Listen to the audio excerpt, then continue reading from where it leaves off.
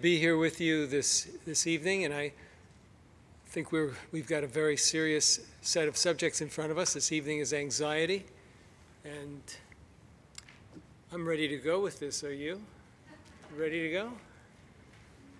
Here we go. Skip isn't in here, but oh, he is. There he is. I just wanted to thank you, Skip, for inviting me once again to work with you, and thank you for refresher on, as I mentioned earlier, Saturday Night Live. It's always an experience being with you. So thank you so much for your insight and your humor. It's inimitable, that's for sure.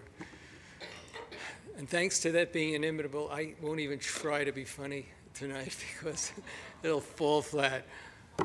Anyway, let's take a moment in prayer.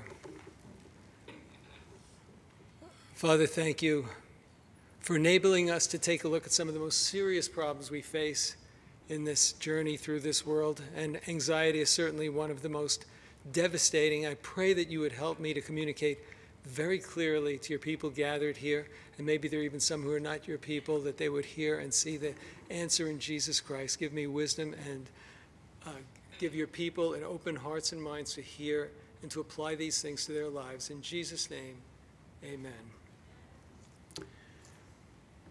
Anxiety is a terrible problem, and it's a terrible problem for Christians, and it's a terrible problem for non-Christians alike.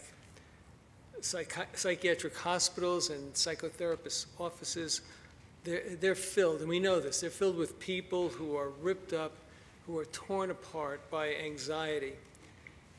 See, anxiety just tears you down. It rips you to pieces. It prevents you from living the life that you could live best for God.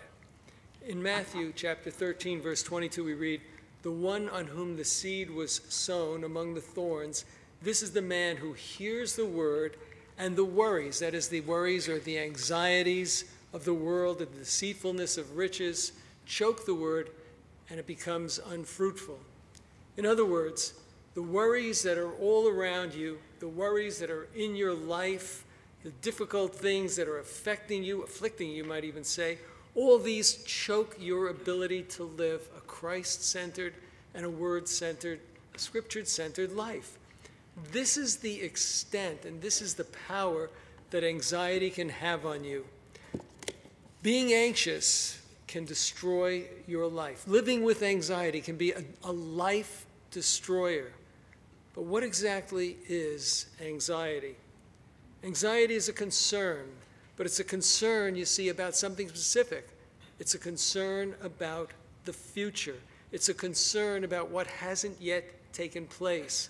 So you can't have anxiety about what you've already gone through, what's already in the past.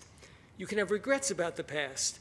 You may have trouble with the outcomes and the consequences of your past actions, but you can't be anxious about it. You can be anxious about what might happen because of what you did in the past, but you can't be anxious about the past because the past doesn't exist anymore. It's over.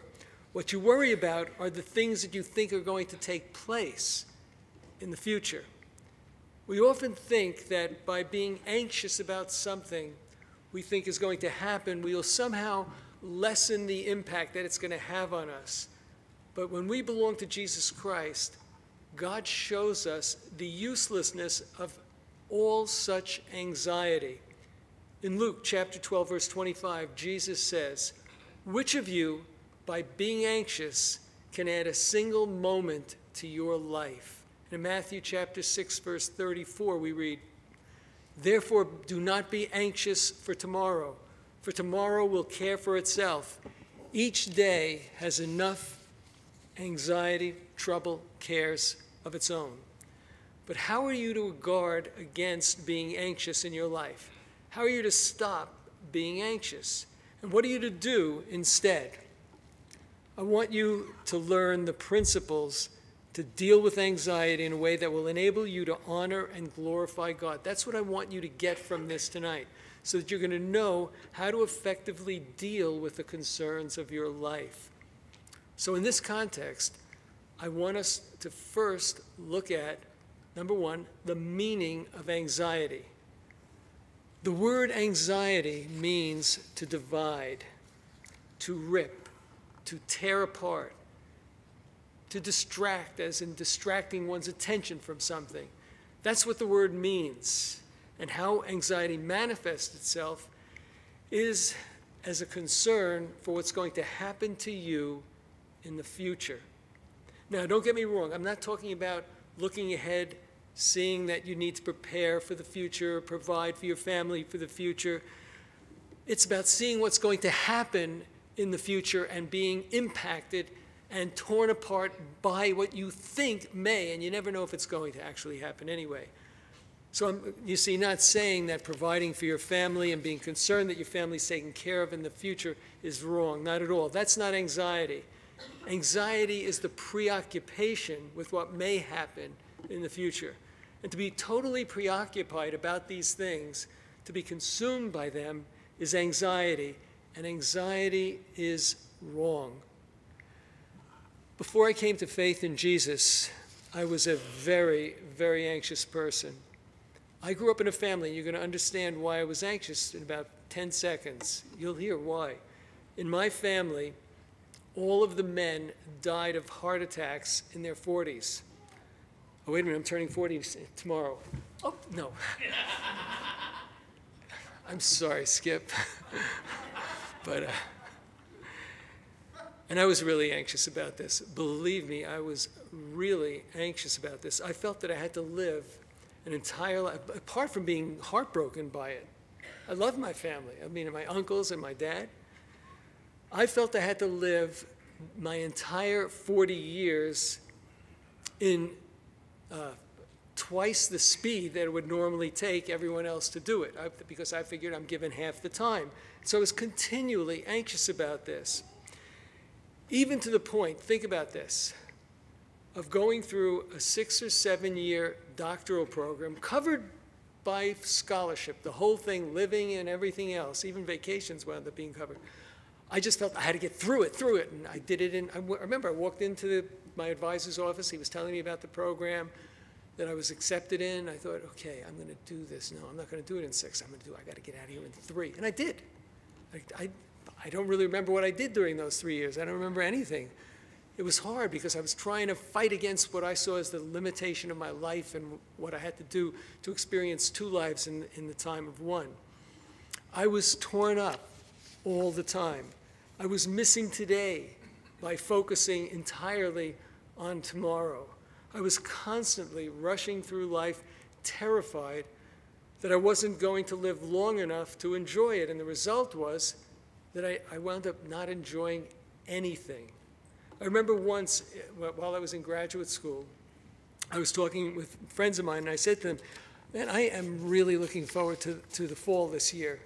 And they looked at each other a bit strange, and one of them looked at me and said, it's winter, Rich. Fall's over. And I was stunned by that. I stood there for a minute. I'd been so preoccupied. When my wife first came, visited me, forget that. But yeah, I used to have the windows covered. You couldn't see out. I didn't want to have time interfering with my life. Everything was dark and blackened out, light, dark, didn't matter. Clocks, I tried not to run clocks, alarm clocks. I would try and just live by a pace that, transcended or went beyond time. Oh, you're looking at me like, who's this wacko talking to me? It's me, so don't look at me like that. No, it's okay. What I didn't realize was that I was missing everything that's right in front of me now. What happens is when you're living with anxiety, you wind up missing your life. That's what you miss. It just passes you by because you're focused somewhere else. You're not focused on living. You're focused on some other things. You're focused on things that you have no control over and that might never, ever happen. So in the second place, knowing what anxiety is, what does God command us concerning anxiety? Listen now. Listen to Jesus in Matthew 6:25 through 34. Therefore I say to you, do not worry about your life, about what you're going to eat or what you're going to drink. Don't worry about your body, what you're going to wear. Is not life more than food, or the body more than clothing? Look at the birds of the air. They neither sow nor reap nor gather into barns, yet your heavenly Father feeds them. Are you not worth more value than they? Which of you by worrying, now that's twice already in that section, a few verses, can add one moment to his life? So why do you worry? That's a third time.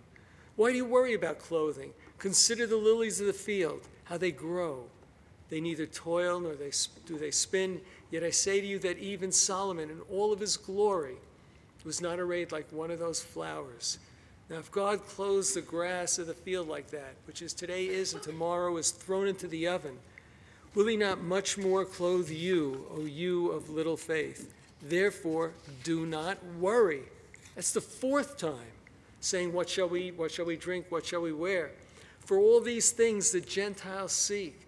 For your heavenly Father knows that you need all of these things. So seek first his kingdom and his righteousness, and all these things shall be added to you.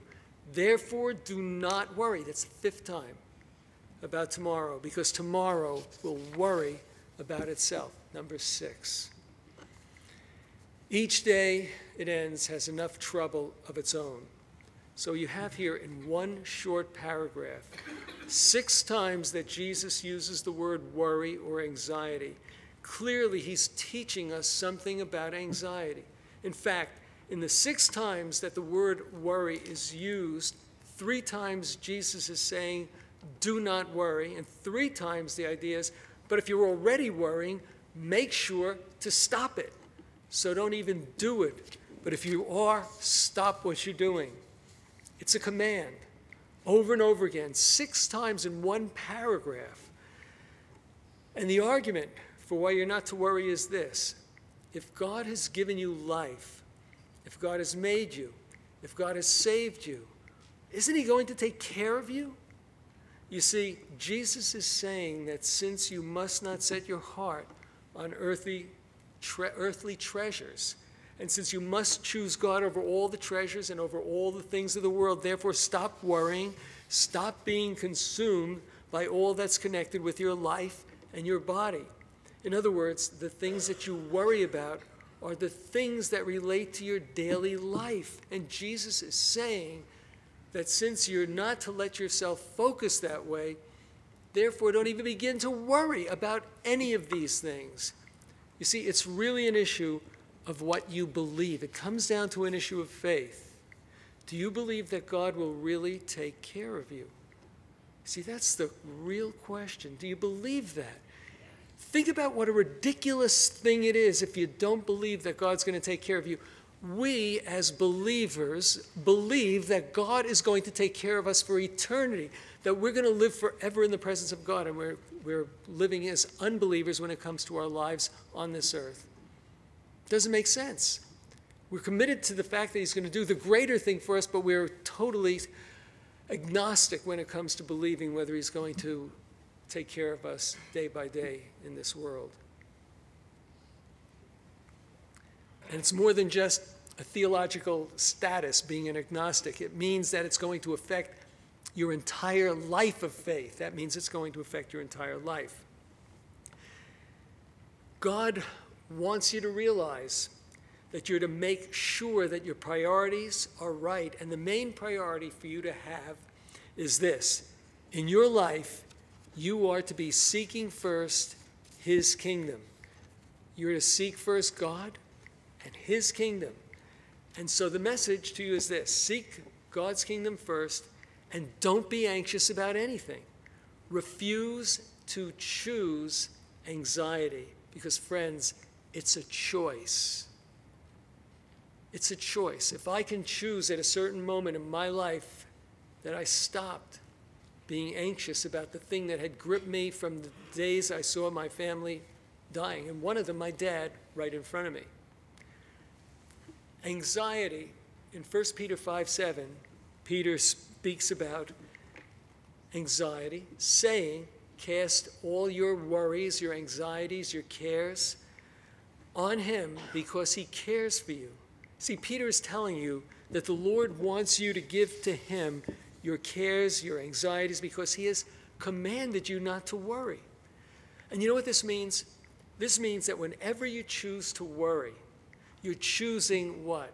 You're choosing to sin. And I'm aware that it sounds harsh to speak that way about it. It sounds, even to me, it sounds harsh that the choice of worry is a choice of sin, but I'm not being harsh. You see, here is God. God speaks the world into existence. God parts the Red Sea. God delivers his people onto dry land. God raises Lazarus from the dead. God changes the eternal destiny of a soul. Our God does all these things, and this means that we can trust him, really trust him with the concerns of our heart and the concerns of our life. See, God isn't dismissing your concerns. They are real concerns. God knows you. God accepts you. You can trust your concerns to him and not carry them around and let them tear you to pieces. In 1 Peter, Peter is dealing primarily with suffering, and he's preparing God's people for trials and for troubles, for difficulties. He's saying that there are going to be serious trials. There are going to be real difficulties. There's going to be suffering that comes with following Jesus. But he has one last thing that he desires to warn God's people about as they face inevitable, satanic, fiery ordeals. And interestingly enough, that last thing is anxiety. Friends, you see, make no mistake about it.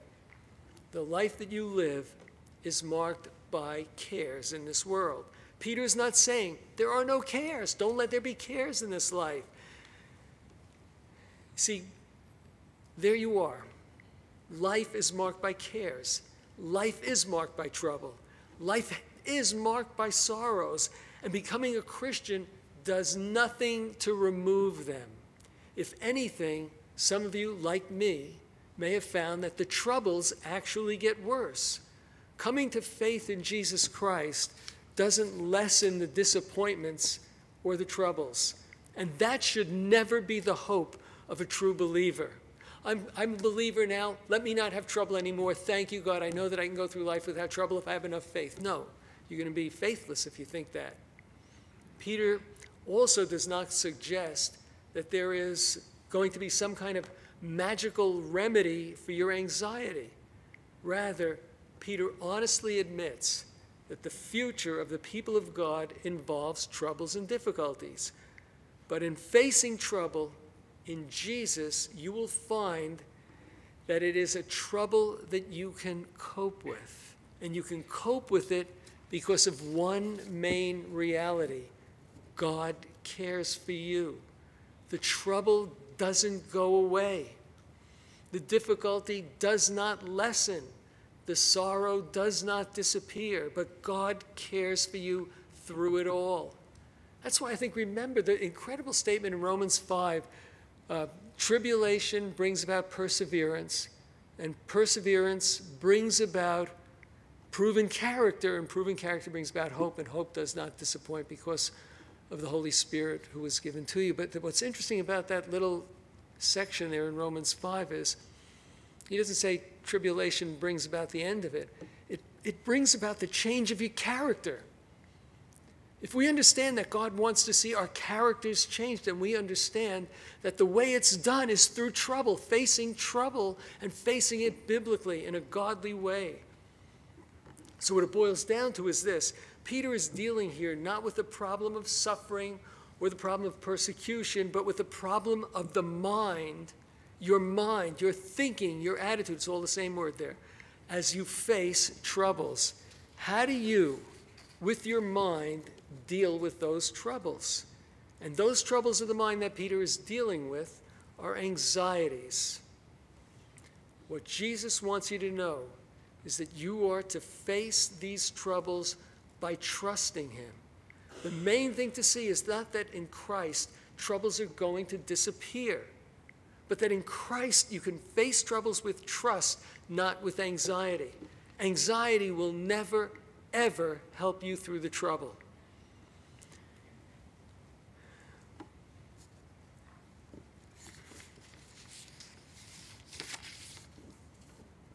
But God will.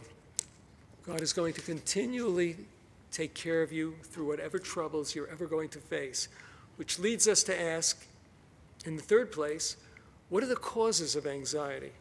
What are the causes? In Matthew 6:34, that I just read a few moments ago, anxiety is allowing your mind, yes, that's right, allowing it, choosing it, to stay in the future with a host of things that you call realities, but that you can do nothing about now. It's caused by a preoccupation for your life. Now, I'm sure that there are countless people that are just as preoccupied with themselves as I was in trying to outsmart a young death. Imagine thinking about, I mean, this is the way I lived, trying to think about living two lives in the space of one. I can tell you that following my conversion, that anxiety-ridden experience was completely gone. I can't really explain it. I knew my life was hidden with Christ in God. I knew it. That's the best explanation I can give. That deep anxiety about dying young was gone. I never even had to consciously work on it in my case. Now, you see my gray hair and everything like that, you think I'm an old guy, really, but that's all from me. I'm only 29. That's just from being anxious. See, that's what it does. Gets you gray early.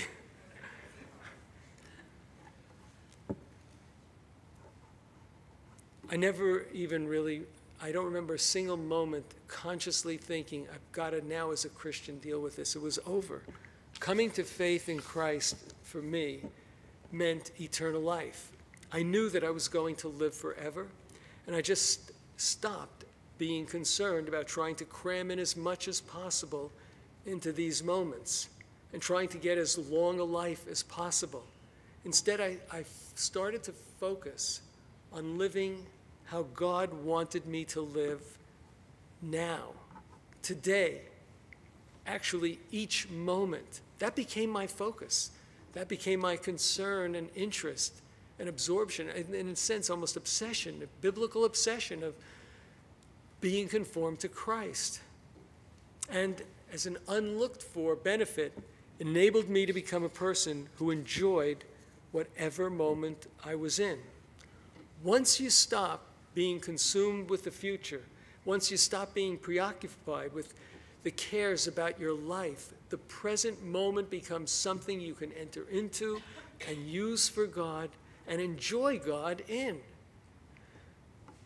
A second cause of anxiety is in Matthew 6:32, where we read, all these things the Gentiles seek. That's another cause of anxiety. Not being a Gentile, that's not necessarily a cause of anxiety, but the things which, in other words, those who are unbelievers, the goyim, the nations, those who do not belong to Jesus Christ, and that could be Jew or Gentile. All these things which people are seeking after and being anxious about if they don't have these things, that's what it's about. People are anxious about not having the best things, the right things, all the things their neighbors have, their friends have. God tells you that this is not to be your focus. Desiring something is not, in and of itself, it's not sinful. But if you make obtaining that thing your consuming goal, then it's sinful. God says he's given you everything you need. Everyone in this room today has everything they need for this day. I know it. I can see it. He says that in 2 Peter 1:3. You are not to be anxiously pursuing things. A third cause of anxiety is a lack of faith. You don't really believe what Paul teaches in Romans 8:32, that God, who did not spare his own son, but delivered him up for us all, will also freely give us all things in him. You see, Paul's argument is this. If you believe the greater, that God gave up his son for you, why won't you believe the lesser? As I mentioned it earlier, the same idea, that God is going to take care of you, and he's going to take care of you now. If you believe that God gave his life for you and gave his life for you to have life forever, why wouldn't you believe that God really will take care of your life in the way that's best in his providence? And it may not be the way you view as best right now. And number 4, I want to move on to the results of anxiety. The results of anxiety.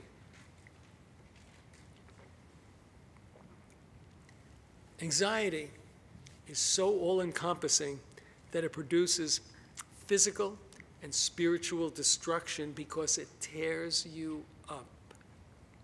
It consumes you. It consumes your time. It consumes your attention, your thoughts, your life. Soon you're on medication. Listen on television what it says about the anxiety and panic medications. You know one of the side effects of the anxiety medication? You know what it is? This may be a surprise to you. Anxiety. And I'm wondering, why in the world? It's like with the antidepressants. You watch it on TV, they tell you the side effects. You can read it in the physician's desk reference on the drugs. But they'll tell you right there on television. They'll say, one of the side effects is suicidal thoughts and potential suicide. I'm thinking, oh, that's cool.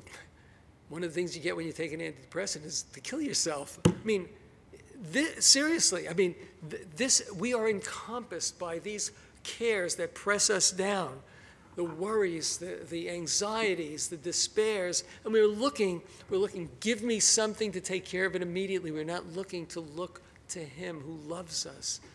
And I'm not talking about an argument about medication here. That's not my intention. My intention is we're not looking where we need to look first and foremost when we're facing these kinds of dilemmas. People, you see, who have and live anxiety-ridden lives have conditioned their minds to focus on the things that are problematic, on the things that they're uncertain about, on the things in the future. They live on that level. That's the level they're living on. How can they have peace? How can they have joy? It removes them from the present. It removes them from today, where you do have and where you can exercise spirit-given self-control, and where you can experience joy. He gives us this. He wants us for this to be our lives. Skip mentioned it in his message a few moments ago. Anxiety removes you to a future which you can't control, and you can't control it at all, to a future which you may not even have.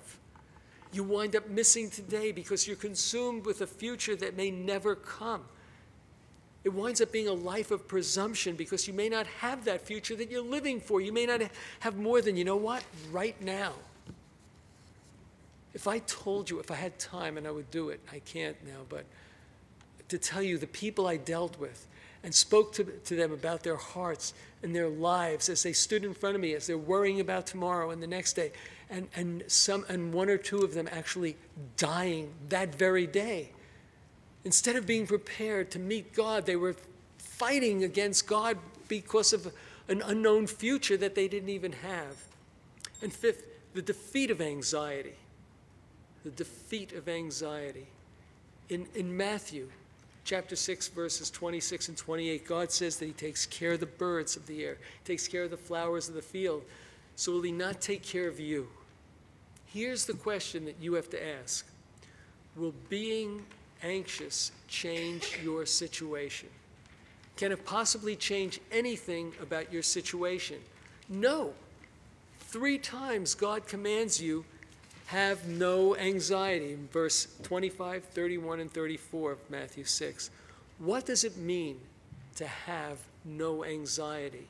Well, since anxiety means to be torn apart, distracted, divided, then to have no anxiety means to be single-purposed, to be single-minded in serving God. God says in Matthew 6:33, seek first the kingdom of God. Seek first. In other words, to defeat anxiety, make God first in your life, not your troubles, not your cares, not your life, not your body. Additionally, to defeat anxiety, once you've done all that you can do today to prepare for or to resolve a situation, don't be weighed down. Don't be burdened by a situation that you can't, at that particular time, come near resolving. If you can resolve a situation, work at it. Resolve it. If you can't resolve it right then, if all you can do is brood over it and let it tear you apart, stop it. Instead, give it over to God in prayer. So what does all of this mean?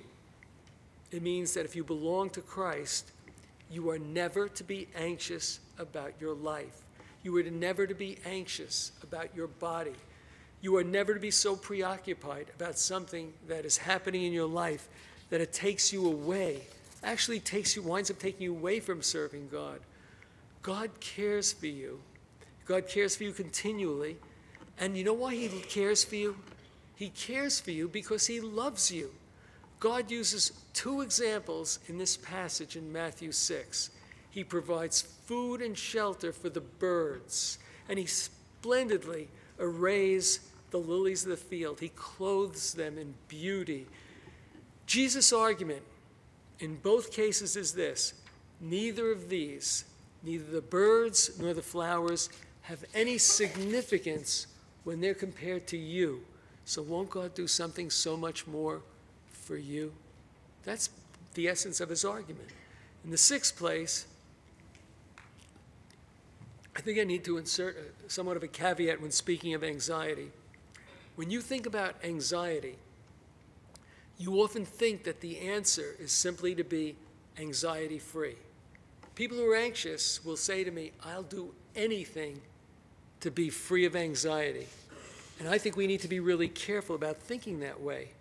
I counseled a man whose father was one of the undersecretaries of state in the U.S., which is the country I'm in right now. He was a young man. I live in Canada. That's why I'm not, never mind. I'm actually American, too. I'm two countries, dual citizen, so. Isn't that great? It is, yeah. You know. So I counseled this Undersecretary of State's son, a young man who'd grown up with amazing privilege. I was stunned listening to him talk to me about his life. Unlimited money, unlimited women, unlimited parties, unlimited everything that he could have. This man came to me and said, I am the most anxious person you're ever going to meet in your life. Everything would be perfect in my life except I have this anxiety. He treated it like a person that came upon him that he had no control over. So I said, so you've come to me to help you be free of anxiety? And he said, that's correct. And I replied, well, I'm not sure I'm going to do that. He said, well, I'm here because I've been told that you can do that. I said, that's correct, I can. But I'm not going to. Now I'm sure of it, I'm not going to. And he said, why? Why wouldn't you if you could? I answered, because apart from however conscious you are of your anxiety or not why you're anxious, you have every reason in the world to be anxious. The good things you have in your life have not removed your anxiety. The bad things that you think are good have not removed your anxiety. Nothing has removed your anxiety. The benefits that you've received from a wealthy and influential father have not removed your anxiety. And you know what that tells me? It tells me that you have every reason in the world to be really anxious. Now, the look on his face was astounding to me. He looked at me, and in a sense it was interesting because at that point something began to click with this man. Something was making sense to him. He didn't know what that was, but something in what I was saying was connecting with him. And he said, well, what do you think it is? And I said to him, you have every reason to be anxious because you are lost. You're without God, and you're without hope in this world, and that comes from the Bible, from Ephesians chapter 2, verse 12. And he said, you're right. You're right. When that man left after talking with me that day, he left as a believer in Jesus Christ. I saw him for quite a while after that.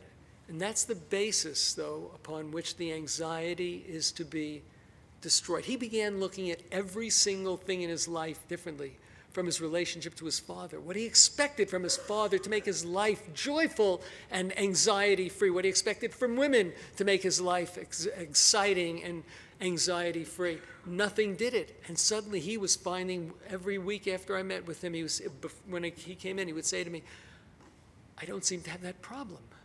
He wasn't even sure why, because it was hard for him to just attribute it to knowing Christ. But it shouldn't be hard, because that's what knowing Christ brings. That's what knowing Christ is all about. That's what Christ does.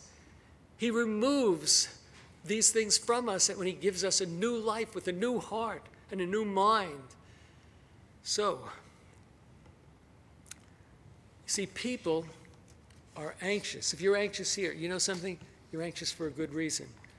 Often it's because a person is lost. Often it's because a person's without hope, because they have no Christ in their life.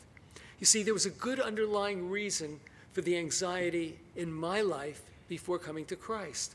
I think I would have been terribly anxious, even though if I had come from a family where all the men tended to live to 100 years old instead of 40-something. I think I would have been that way anyway because I was without any real hope as far as hope goes. It seemed impossible to me that everything a person is, this is one of the things I wrestled with, should just be finished in whatever it was, whether it was 40 years, 60 years, or 80 years. All of it was like an insult to my understanding of life. It just seemed to me to make no sense, and it hurled me into existentialism, into a sense that life is utterly meaningless. That's the way I was seeing things. That was the way I lived. That's the way I faced everything. Everything in my life, everything was meaningless. It didn't matter what I did, what I didn't do. All I could do was make a choice for something. It didn't matter even what the choice was. If nothing mattered, it didn't matter what I did. I lived that way until Jesus Christ entered into my life and showed me, no, your whole philosophy is wrong, your thinking is wrong, your concerns are wrong, your thoughts about the future are wrong.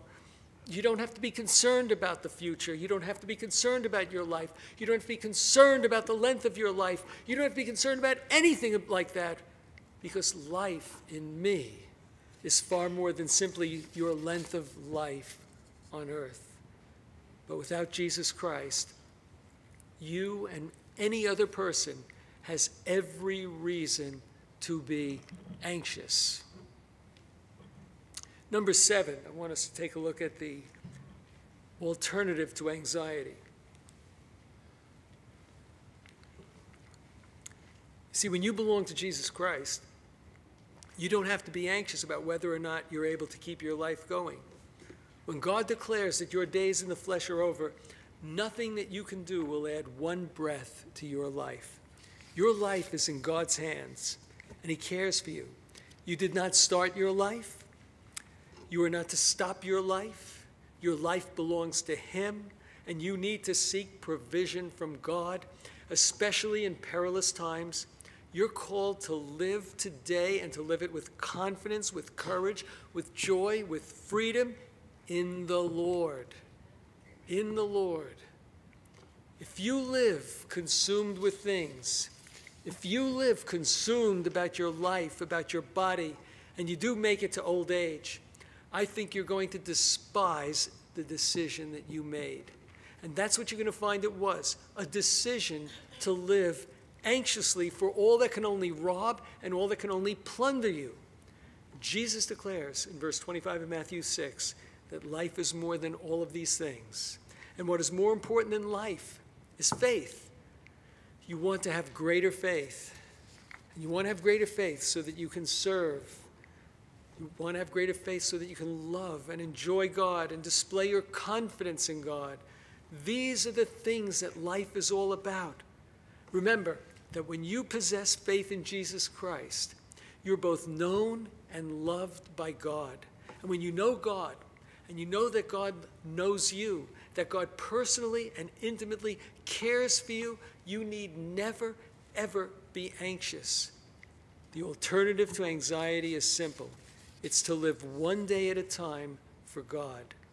God says that this moment and this day has all the trouble that you can handle. You are finite, and you have a finite ability to deal with things, any things. The only thing that you can really deal with decisively is the trouble of today. Today is the only moment that you know for sure that God has given you. And just as in Luke 12, you can find that this night your soul is required by God. How can you be ready for God today if you're consumed with anxious cares about tomorrow? By the way, I highly recommend that every one of you gets a copy, and you can get it right off the net and download it, of Jonathan Edwards' 70 resolutions. It's not 70 chapters, it's just little he had big resolutions, but it was only a couple of sentences. And here's one of them. I will endeavor to never do anything now which I would never do were it the last day of my life. I can tell you this, knowing Jonathan Edwards pretty well, that's how old I am. I go back all the way there. I feel like I know him intimately. Knowing him pretty well, I can tell you this, he meant it. He lived it that way.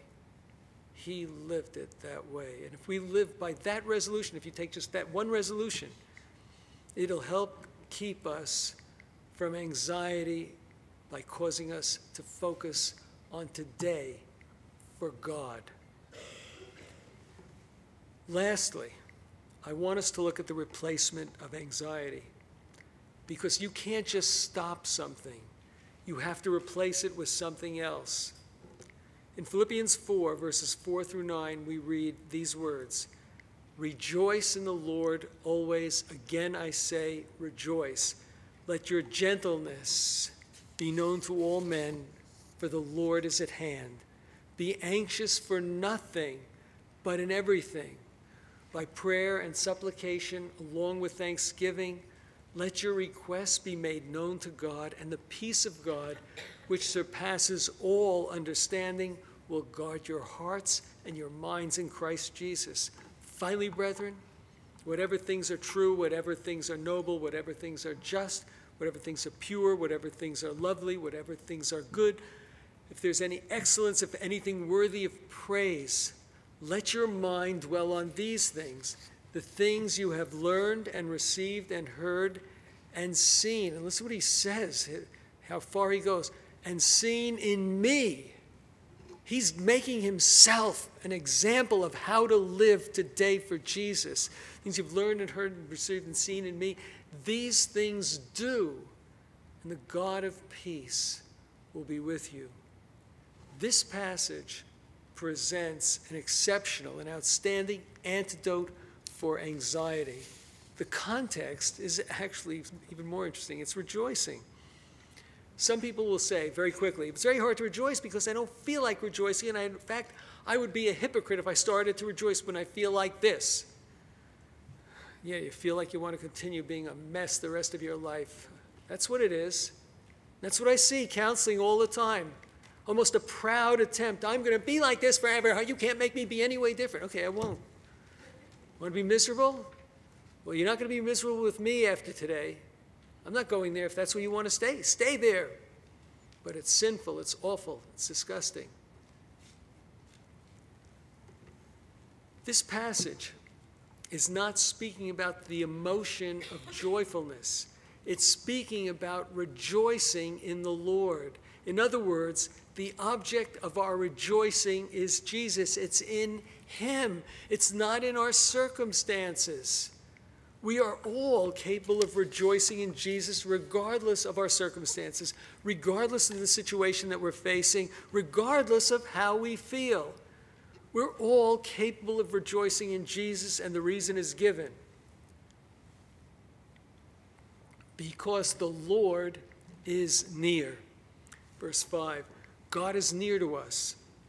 He is near to us eschatologically. He's near to us personally. And because the Lord is near, you can rejoice in Him. And not only can you rejoice, not only can you rejoice, it's a command. I don't get it with people. I don't like Christianity. I don't like to be commanded to do something. Yeah, commanded not to commit adultery, commanded not to steal, commanded to rejoice.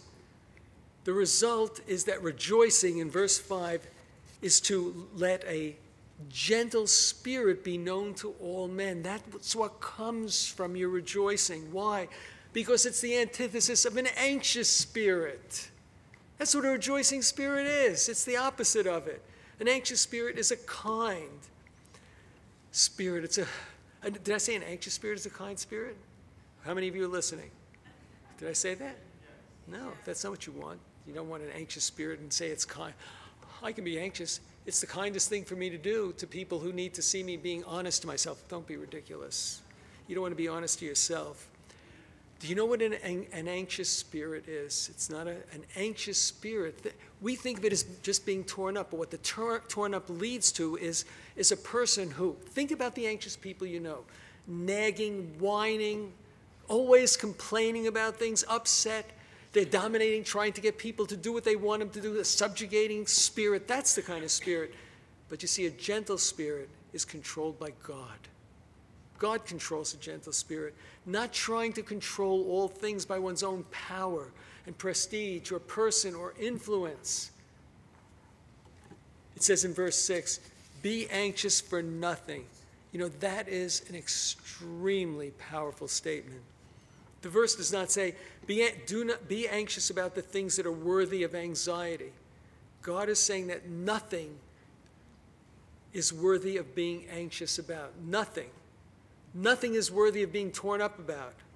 But, well, maybe you say, what about if someone I love dies? Well, then you grieve, but not as those who have no hope.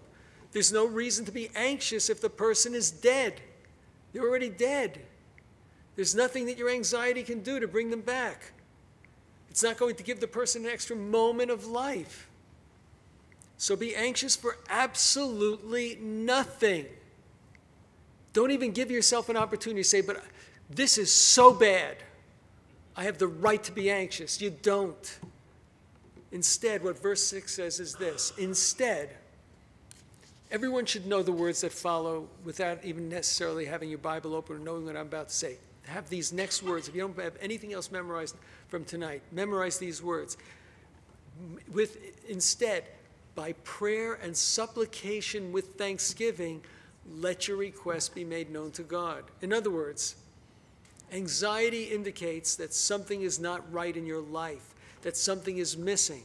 God is not saying, I'm going to deal with those things, and you shouldn't deal with those things. No, God is saying, I want you to know I want to know what your requests are. But here's how I want to know, not by your anxiety, I want to know by your what? Your prayers. I want you to pray. I want you to speak to me. I want you to bring them to me prayerfully. Once you're prayerful, you're out of the state of anxiety. You can't be anxious and be praying to God at the same time, really praying if you're continuing to choose anxiety. Because anxiety is saying, I've got to control this. I've got to get this under control myself. I have to be in control of that situation. I feel out of control. I've got to get back. No, you're not praying and getting into control at the same time.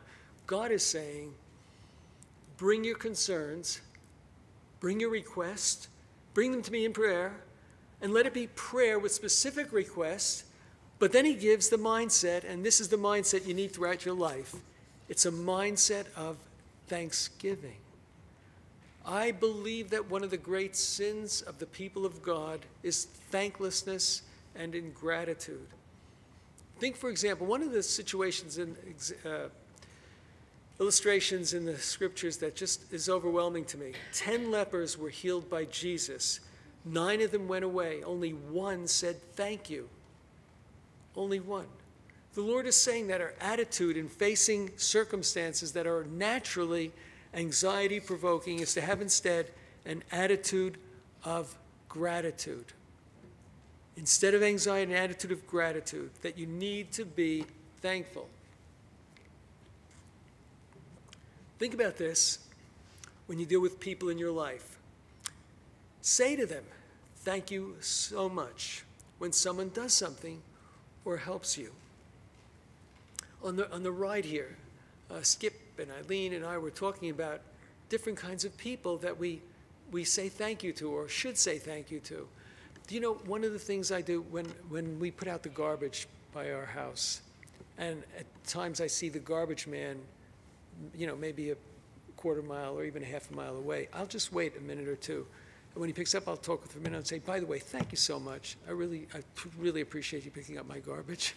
And he's looking at me. It's like strange.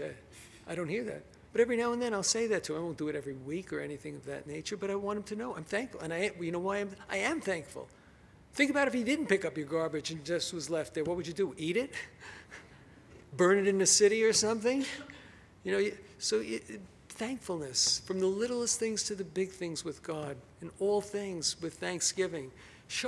We don't thank people enough. We were talking about the soldiers. When you see a soldier ever saying, hey, thank you for what you're doing, you're helping keeping us safe.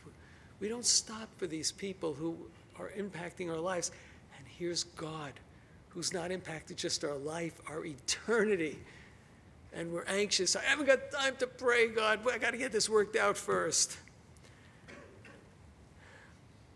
This is what God wants you to have when facing the cares of your lives, an attitude of gratitude and thanksgiving to God. So instead of being anxious, you're to rejoice in the Lord. You're to know that the Lord is near. You're to have a gentle spirit. You're to present your requests, your concerns to God in prayer. You're to have an attitude of thanksgiving.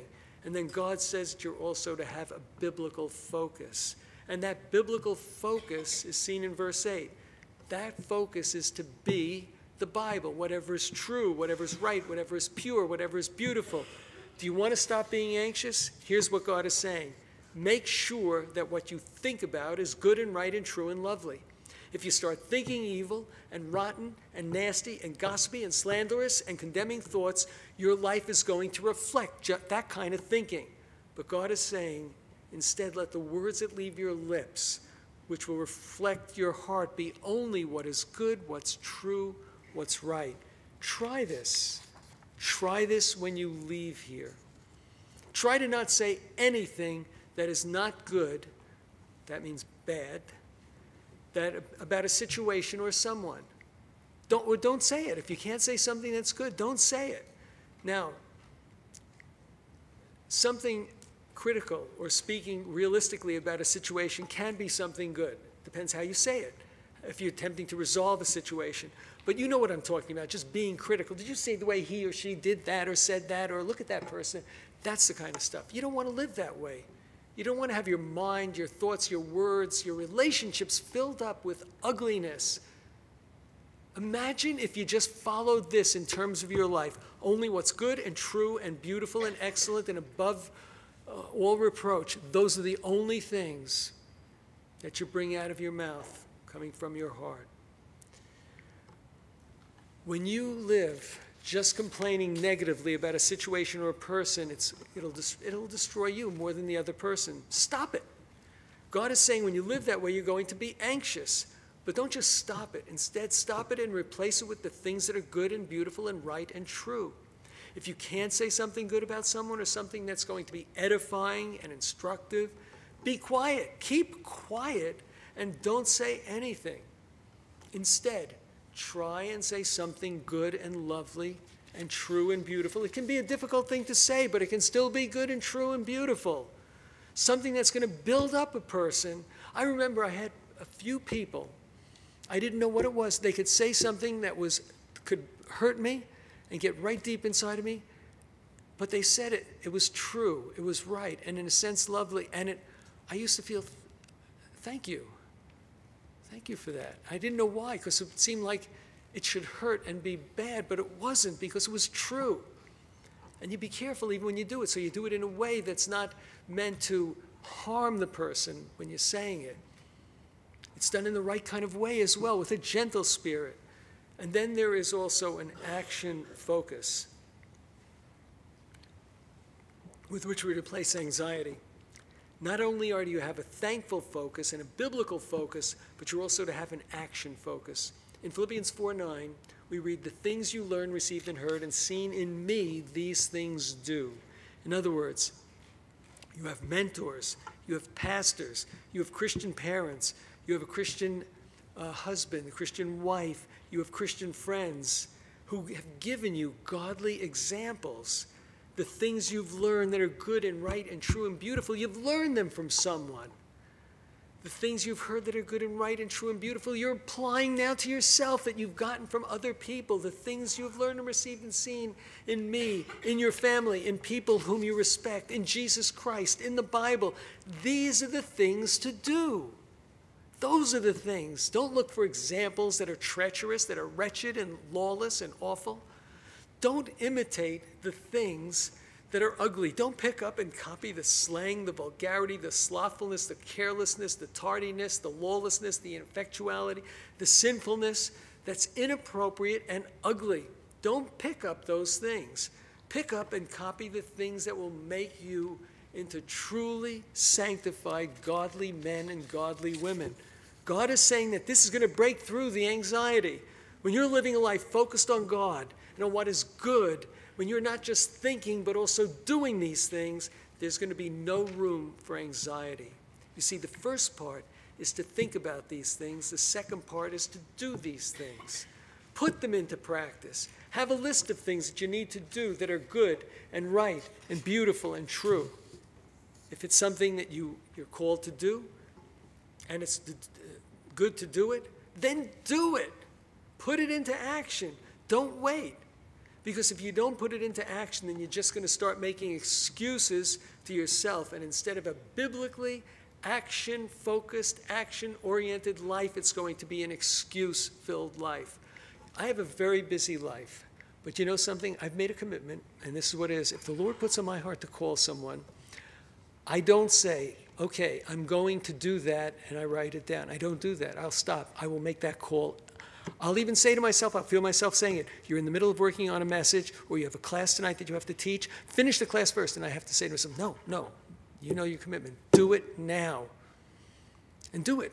And do it at that point. When you don't do it then, you won't do it later.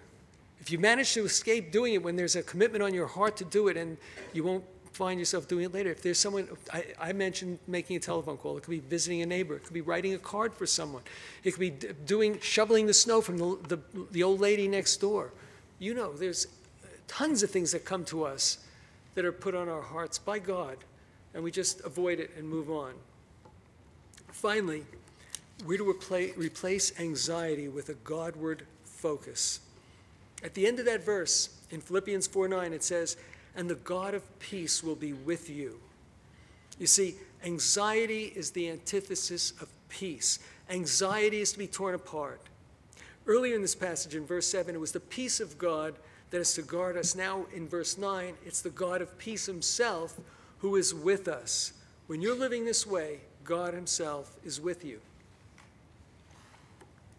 And both God's peace and the God of peace himself will be with you. He will bring you peace in your life.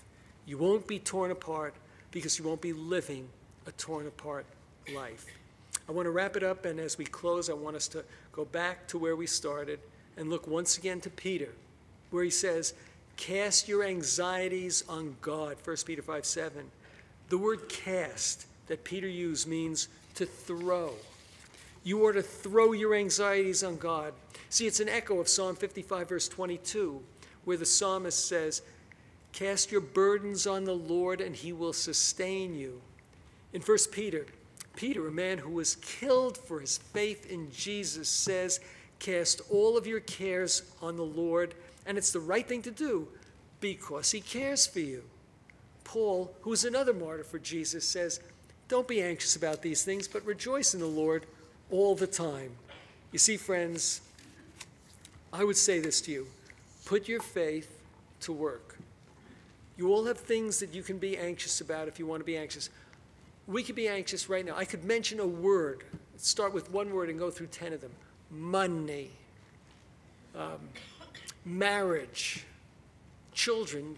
You know, in 5 minutes I can have you forgetting everything else I've said except those 3 words, or a few more that I could throw in there. No, I mean, it's, of course. Put your faith to work. You have things to be anxious about if you want to be anxious, if you want to choose anxiety. Each one of you can instead believe God, you can trust God, and you have a choice, anxiety or faith. And I urge you, don't be anxious, but instead cast your anxieties on him, and instead live by faith. But you can't live by faith if you don't have faith. And that means if there's any of you sitting here tonight, maybe a friend brought you, I don't know. If you don't belong to him, I call you to believe in the Lord Jesus Christ. God commands all people everywhere to repent.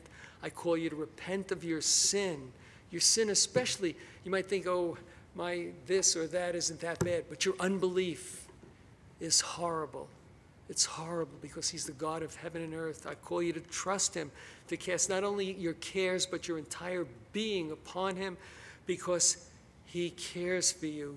Trust him for the salvation that he promises to all who have faith in his name. And then you're going to find that in the midst of the many, many struggles that you're facing, and some of them you're facing right now or that you're going to face soon before you even know it, you're going to be able to join with Peter, with Paul, with all the others who have cast all of their anxieties on Jesus, knowing that he truly cares for them.